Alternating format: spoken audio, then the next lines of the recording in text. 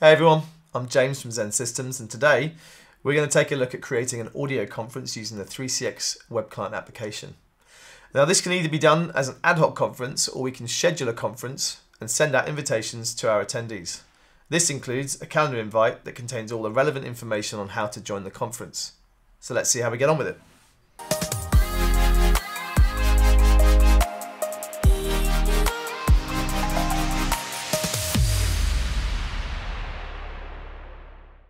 When we come into the 3CX web client, we typically open it up under the people pane, and to do a conference we're going to click on schedule conference. Now we're going to do an ad hoc one to start with, and what that means is ultimately we're going to set an audio conference to start immediately. So we make sure that we've toggled the audio one, and we make sure we've toggled the now button. Under subject, I'm going to call it afternoon call, and under notes to participants you can put anything you like. I'll just repeat the message. It's important to note that you can't actually start the meeting unless you put a subject in. You can leave the notes field blank. Under calendar, you've got a number of options. You can use Google, Office 365, Outlook Online, iCal, or if it's a conference call with just people within your organization, you can do a 3CX direct email one. I'm going to choose Office 365. And when you click on Create Meeting, it's going to open the Office calendar for your Office 365 account. And in here you can see it's created an event.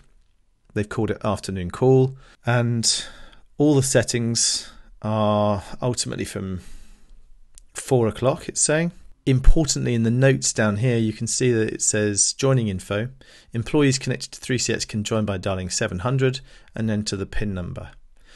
Now, if you have an external number set up for conference calls, this will also be presented in here. But on this occasion, we're just using an internal one. So you click save, and then you can go back to the call itself. And then to join that, we're going to dial 700 and enter the conference ID. So I'm going to click on the dialer, I'm going to dial 700, I'm going to hit call.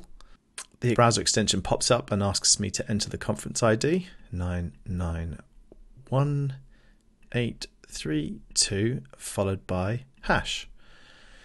Now, you can see here that I have now been connected to the conference. Now, if you're the only participant within a conference, what you will hear in your headphones is the hold music for the conference. Currently, the default hold music for 3CX, which is choice. So we're going to need somebody else to join this conference call.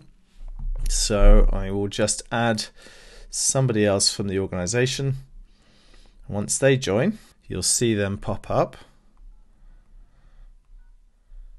There we go. So you can see that John Smith 200 is in the conference, and William Brown 202 is also in the conference. And as the person who organized the conference, you can actually toggle their microphones on and off. So you have complete control of this conference. You can also end their participation in the conference by clicking the red phone. Now, if one of the people dropped out of the conference, you can see that it says William Brown got disconnected, and if you press the green button, that will redial William Brown, and he'll be able to answer that call and be back in on the call. Now, to end the conference, you can press the red button there, and if William doesn't disconnect, you can click his red button there as well. And that ends the conference call. Now, you can see here we've got a conference call that was here earlier. We're going to add another conference call, and this time we're going to do an audio call, but we want to schedule it for later. So under audio conference, we're going to select type audio. When, we're going to select later, and you'll see that this now changes the look of the panel, and we've now got a date, so we can select the date, 2nd of May. We're then going to change this to 4 o'clock. You can use the buttons above and below to increase the increments, and then you toggle AM or PM. And we leave it at 30 minutes, and we're going to call it an evening call. Evening call again. Now, you've got the option to either toggle or untoggle enable announcements. Enabling announcements means that when the user joins the conference, they'll be asked to record their name. If they do record their name, when they join the conference, they will be announced as they are joining. So we're going to enable announcements, and we're going to choose the calendar. In this case, I'm going to stick with Office 365, and then I'm going to create the meeting. When I click create, it's going to open up my calendar. It's going to open the event up. And you'll see here that we have evening call. I can invite other attendees. So at this point, nobody else, because I've used the Office 365 calendar, nobody else has been invited. And I've chosen the 2nd of May between 4 and 4:30. So it's always good to check that the information has been pushed correctly into the Office 365 calendar. So 2nd of May, 4 to 4:30. I'm not going to repeat it.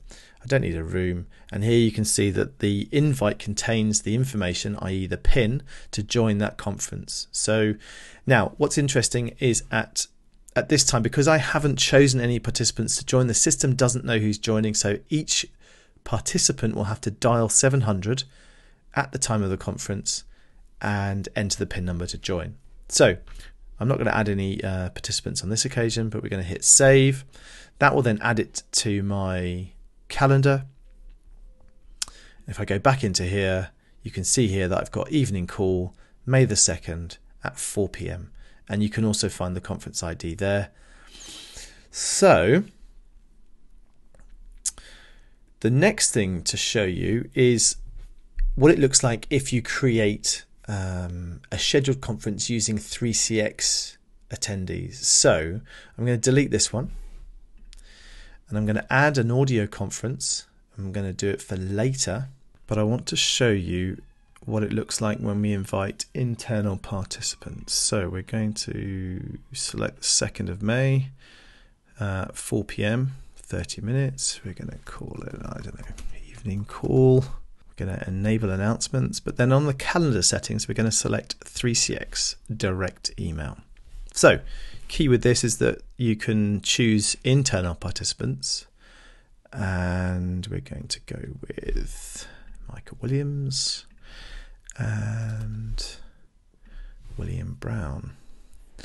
So what happens now is that when I create the meeting, should I say, these individuals will receive an email from the phone system with the details on how to join the conference. Crucially, the system will also call each one of these participants at 4 p.m.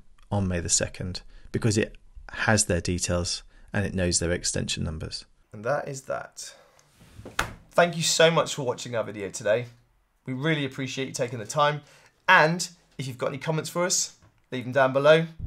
Hit the subscribe button if you want to see anything else from us.